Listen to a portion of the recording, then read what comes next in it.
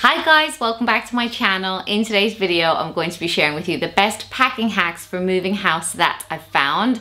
I have been speaking to all my friends and family. I have scoured the internet and found some amazing hacks. And even though we still don't have a move date, it is going to happen very soon and I am packing up the house. I'm carrying on and manifesting this move so that it does happen. And these hacks are so good, I still thought it was worth sharing them with you. So I hope you really enjoy them. If you do, give it a big thumbs up, and if you're new to my channel and you like hacks, please consider subscribing because I make so many hack videos. And if you clicked on this thinking it was packing hacks for a holiday or a vacation, don't worry, I have made that video before and I will link it in the description down below. So if that's what you were hoping for, you can go and watch that video. And with all that said, let's get into my hacks. So first off, if you're moving house, you are going to need boxes. And as a guide, I found online that you should average 10 boxes per room and then an extra 10 as well. So you can roughly work out how many boxes you're gonna need. And so many people have said to me, don't pay for boxes. There are so many supermarkets, shops, friends, family that are trying to get rid of boxes. And if you go to the supermarket and you just ask, they will give it to you. Of course, you may be using a removals firm. We actually are going to, and they will supply the boxes. But if you're doing it yourself, make sure you don't pay for them. And with all the free boxes that you do get, you might find that they don't have handles. So a really good hack is to take an X-Acto knife and just cut 2 slits in it and create your own handle. This makes it so much easier to carry, and you can either do it in a triangle or a rectangle like this. I personally found that the triangular way actually was a lot easier and worked even better. And a huge tip that so many people told me when I said I was moving was to start decluttering now. We've been quite fortunate that during quarantine we have had time to declutter like crazy, but you would be amazed at how much you can accumulate over the years. We've actually got a skip at the moment to make sure we don't move with any unwanted things. And once you have gone through every room and donated or got rid of things that you don't want anymore, it's time to get packing. And a really cool packing hack is to use vacuum pack bags. You can pick these up so cheaply from Poundland or Amazon and various other places. I'm sure you guys have seen these before, but you basically put your belongings into the bag, close it up, and then using your vacuum, you suck out all the extra air that is in the clothes, around the clothes, and you wouldn't believe how much this goes down. It makes it so much smaller, and it also protects your clothes. And something really cool which I didn't realize you could do is you can create these yourselves.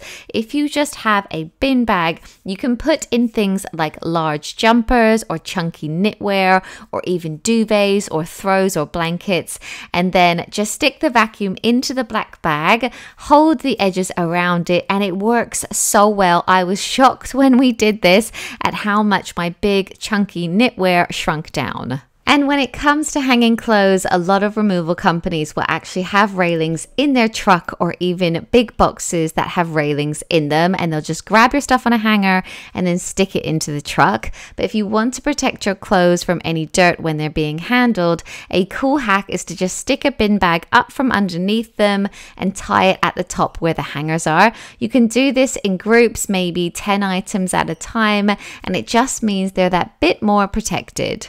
And this next hack I thought was completely genius, and that was to pack a basket or box or handbag, whatever you have, with essentials for the bathroom, so that when you get to your new destination, if anyone needs to use the loo, you'll have things like hand wash, a hand towel, first aid kit, maybe even toothbrushes, toilet roll, and essentials like that. So whether it's you or your removal men, anyone can use the loo straight away, and you want to pack that into your car along with a little suitcase with your essentials for the evening. You basically want to pack a bag like you're going away for a night, because when you move all of your worldly belongings, it will make it quite difficult to find things like pajamas, your child's favorite blanket, and so on. And you can even do an essential box for your kitchen. So you might want to pack things like your kettle, some coffee, some tea, some mugs so that you can have that, maybe some bowls, some plates to eat off of, a surface spray, a cloth in case things need to be wiped down straight away,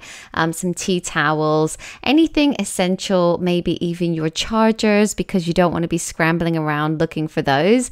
And pack these essential boxes in your car so you know exactly where they are. And this next hack is a really cool way to help protect your plates that little bit more and cushion them with party plates. I always have so many of these left over in our garage from birthdays and various events. So as you can see here, I'm just putting them in between our plates. This is so quick and easy to do and just gives them that bit more padding. I've also seen people online using coffee filters for this as well. And when it comes to packing photo frames or any artwork that you've had framed, make sure that you pack it in your boxes horizontally rather than vertically. When you pack frames on top of each other, there's more chance of them breaking from the impact of everything on top of them. Whereas if you pack them horizontally and then make sure you really fill up any of the gaps within the box, then they will be more protected. And you can use things that you just have around the house. It might be clothes, it might be towels. Here I'm using this big giant fluffy throw, and I saw one quote online that said, if it don't shake, it don't break. So give your box a shake, and if you hear anything, you might need to pack it even tighter. And of course, label your fragile boxes with fragile tape. I was really pleased that I managed to pick up a huge roll of this from Poundland. And while we're talking about tape, a really good hack is to make sure that you fold over the end before you put it onto your box. This will save you so much time because it will be easier to take the tape off when you get to your new house. And more importantly than that, it will save your manicure because you will have a lot of boxes to open. And I don't want to sound like a health and safety expert here or anything, but if you have scales at home and they're really easy to use, consider using them to weigh your boxes when you're packing them. I found an article online that said ideally your boxes won't weigh more than 15 kilograms or 30 pounds. So if it's easy enough, stick them on the scale and you could maybe save someone's back.